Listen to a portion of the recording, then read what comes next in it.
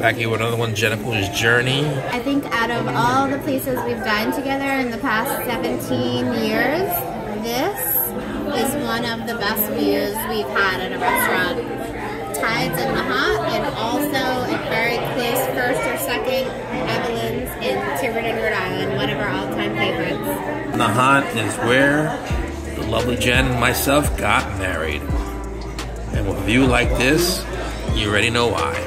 And you may think, based on this view, we're doing a seafood review, but we're not. We're eating the best steak and cheese we ever had in our life. So, of course, I'm having the handy-dandy Bud Light. Lovely Jen, what are you having this time?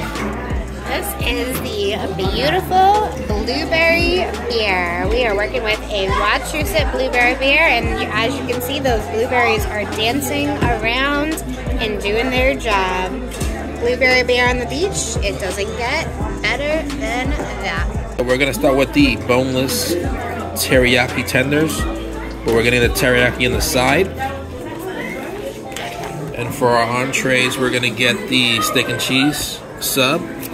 And like I said, this is the best steak and cheese we ever had. So shaved prime rib, choice of cheese. So we're each getting a steak and cheese. We're gonna get one with mozzarella cheese and one with cheddar cheese.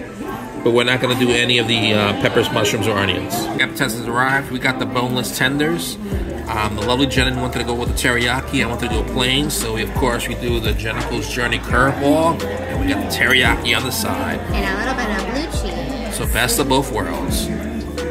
Looks pretty legit. How's it looking, young lady? Looks good. Nice white meat. Feels crispy. So far, so good.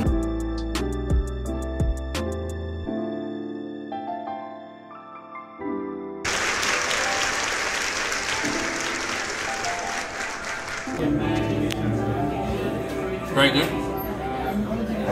Nice and crispy. Chicken tenders, 7.5. It's pounded thin, it's breaded nicely, it's flavorful. We're into it. Ladies and gentlemen, the PAs, the Resistance has arrived. That's steak and cheese. So this is the one that's coated in steak and cheese with mozzarella cheese. And this is the one with that cheddar cheese.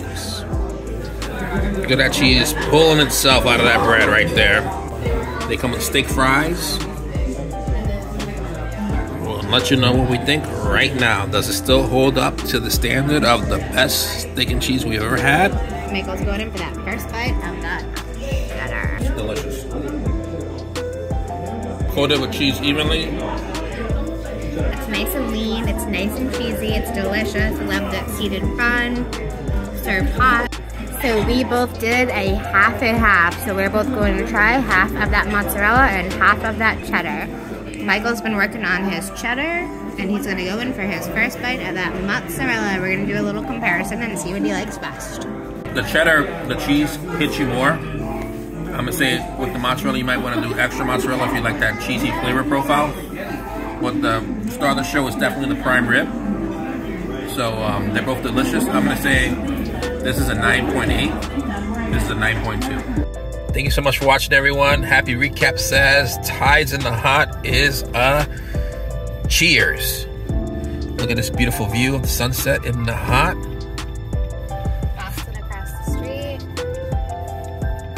So if you know, you know. This place is amazing. Any place that has seafood, chicken parm, lobster rolls, and we go with steak and cheese, you know the steak and cheese has got to be phenomenal because we love our lobster rolls and we love our chicken parm. Thanks for watching. Please like and subscribe if you enjoyed this video, and be sure to follow us on Jennifer's Journey on Instagram for more content and giveaways.